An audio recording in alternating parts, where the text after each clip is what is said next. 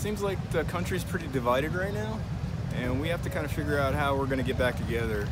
It seems like it's two sides of a coin. You know, it's 50-50 one side, you're on the other side, and we need to figure out how to get on the same page.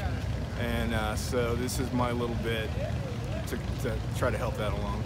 It's amazing. I think it's absolutely amazing that the husband said that he didn't want her to be alone, and he's pretty much got, I don't know how many thousands of people here today supporting her, so it's a good thing.